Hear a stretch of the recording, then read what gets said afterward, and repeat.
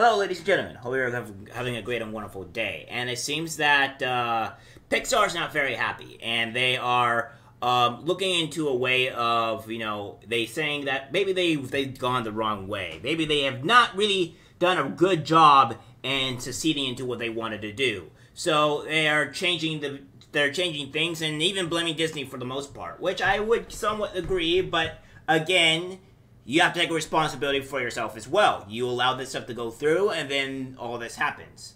So what we have here is from Bounding Into Comics, my apologies. Report, Pixar chief Pete Docter believes the company has drifted too far from its storytelling roots. A new report details that Pixar chief Docter believes the animation company has drifted too far from its storytelling roots. The New York Times' Brooks Barnes described a Zoom interview he conducted with Docter that primarily revolved around the failure of Elemental that Disney is now attempting to spin as a success, given the movie had longer legs at the box office than initially expected.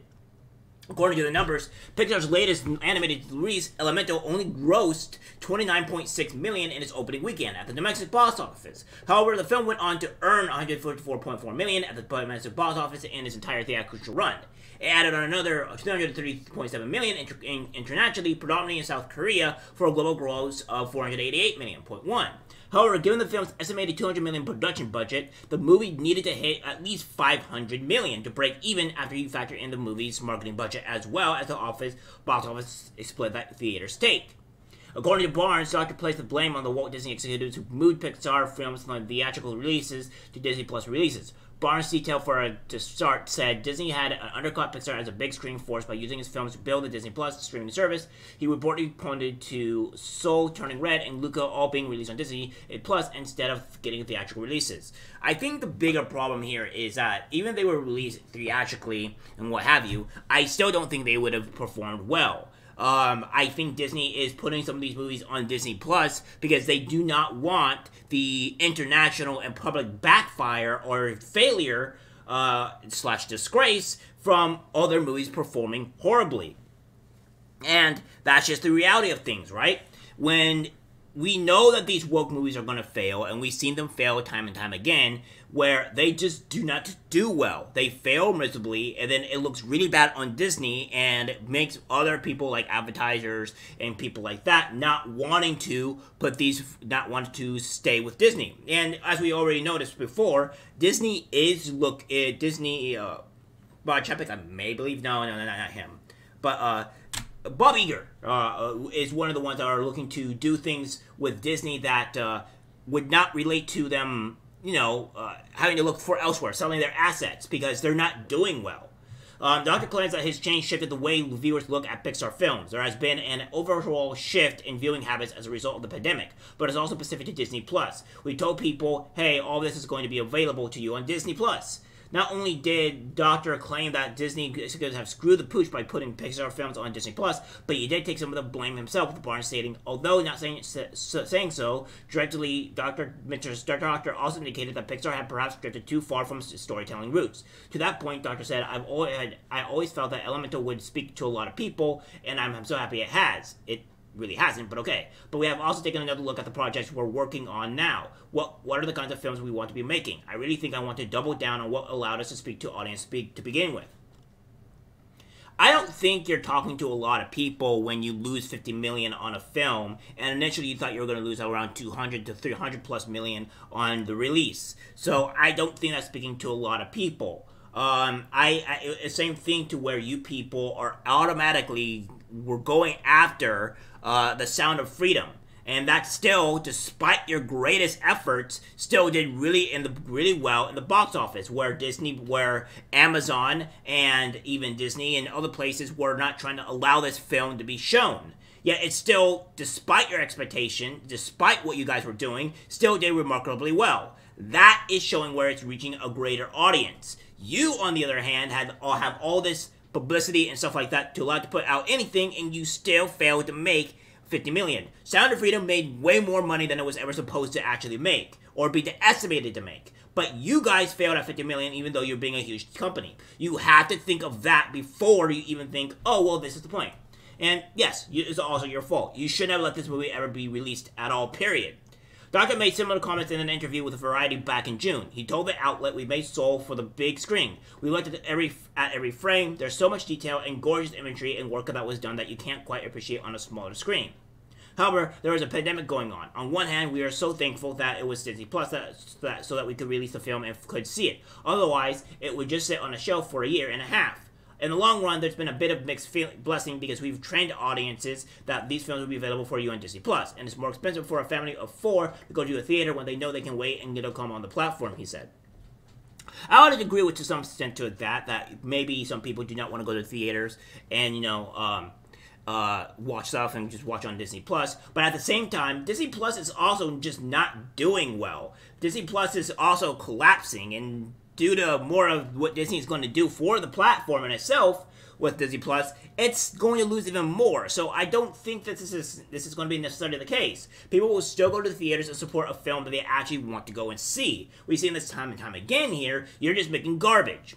The author added, "We're trying to make sure people realize there's a great deal you're missing by not seeing it on the big screen.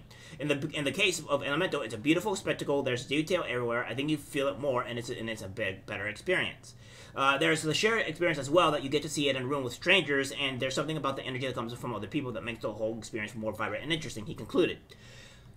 Yes and no. It depends. I don't normally care with strangers. I normally want to go see it with friends. When I go and take people, I see it with friends, not with strangers. When it makes it better, I guess, in a sense, when you have a group of people, when people are clapping or cheering for certain things that are happening in a movie that maybe make a certain experience, but that's not every single movie. I've honestly only seen that with very high-end movies like Star Wars or the Marvel series or stuff like that were actually good, where people actually fan or cheer or clap or etc. I don't see this in other run-of-the-mill movies. So that's a very rare experience when people actually have stuff like that happen. Entertainment analyst and commentator Yellow Flash 2 reacted to Doctor's comments, saying, "You can blame Disney for some of the problems when it comes to what's been going on with Pixar. I'm sure Disney mandated that they need to tell certain kinds of stories, and that need to include to certain kind of material. However, it's Pixar that got right to the story and make the film. They can choose to find ways to make all of these things entertaining, and they don't," he asserted.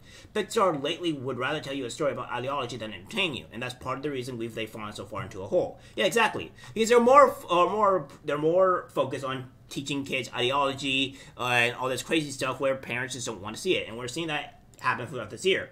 We have this. Pixar chief slams Disney Plus for Elemental's poor opening weekend box office. We have this. Elemental was close to being one of Disney's biggest flaws in 2023 and one of Pixar's biggest stumbles in its entire history. Fortunately, the film managed to reverse the performance it had during its opening weekend, exponentially improving its numbers. However, the situation of the latest Pixar releases is not good, and for Pixar boss Peter Docter, it is all the fault of Disney Plus. Of the last 6 projects from the studio that first surprised the world with Toy Story in 1984, have had their premiere exclusively on Disney Plus due to the pandemic. But Lightyear, which was Pixar's return to the big screen after Soul, Luca, and Turning Red, was a huge flop. Not only because it grossed less than expected, despite having been one of the most successful animated films of 2022, but because of being part of the franchise as successful as Toy Story. No one imagined that it would perform so poorly. Yeah, understandable. But again, like saying that your movie was the best-selling animated story among garbage it doesn't change the fact that it was still garbage. So you had garbage competing against garbage, and that's all there is to it. So that's not saying much. But again, yeah, he's saying that he's blaming Pixar for its bad performances. Well, I agree in some extent, but also you're the CEO, you're the head guy, you're the chief, so you need to say what yes or no, what is allowed into your movies, and what you would say press go, and you're allowing this stuff to happen. So yeah, Pixar's not doing good. They want to reverse course, and I can't really blame them because everything that they've been doing so far has been absolute garbage. Out of the first weekend in theaters, it seemed that Elemental was going to follow the same path, even though it had received very good comments before its debut. To everyone's surprise, the weeks passed and the film improved its performance significantly and ended its theatrical run as the 12th highest-grossing film of 2023. But those first weeks presented a horrible picture for Pixar and its future.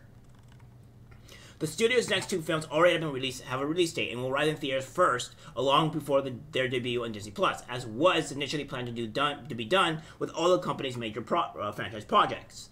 So yeah, we'll see how this goes. But I don't see how anything is going to be remotely well when they're going to be producing woke. But they may reverse course, and we have to wait and see. All right, guys, that's it for the video. Remember to share. As always, take care.